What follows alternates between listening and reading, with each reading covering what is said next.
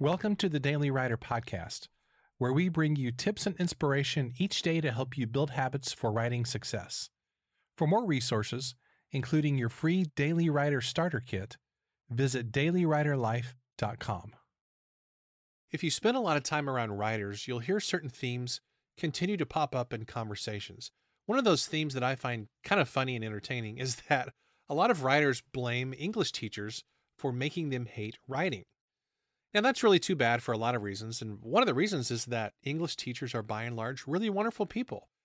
And students who didn't do well in those English classes sometimes blame teachers for killing their writing dreams unfairly, by the way.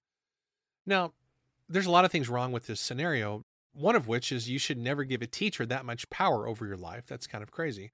But second of all, the skills to be successful as a writer don't really have a lot to do with what you learned in English class. Nevertheless, some students look at their bad English grades and they wonder, am I cut out to be a writer? Now, this question assumes falsely, I think, that you're either born a writer or you aren't. The truth is that you're not born anything. You choose to be what you want to be. If you want to be a writer, it's completely within your power to do so. Here are some wise words from kids author R.L. Stine. People say, what advice do you have for people who want to be writers? I say they don't really need advice. They know they want to be writers and they're going to do it. Those people who know that they really want to do this and are cut out for it, they know it. So in other words, what Mr. Stine is saying here is that what makes you cut out to be a writer is the fact that you choose to do this type of work. You don't need anybody putting their mantle on you or giving you approval or giving you some kind of passing grade or an A+ or whatever. Being a writer is just something that you decide to do, no matter what anybody else thinks. So, the only question that remains is, do you want to be cut out for it? You're not born cut out for it or not cut out for it. It's a decision you make.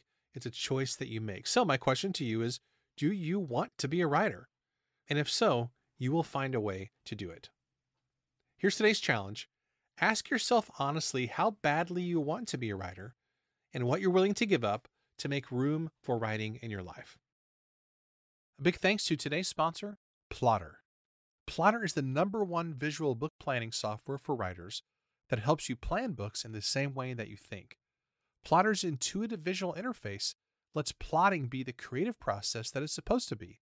And it's not just for fiction authors. It's also a great tool for nonfiction authors, podcasters, speakers, and anybody creating content to organize your material and story points. If you're ready to outline faster, get organized, and save loads of time in your writing, visit plottr.com to start your free 14-day trial.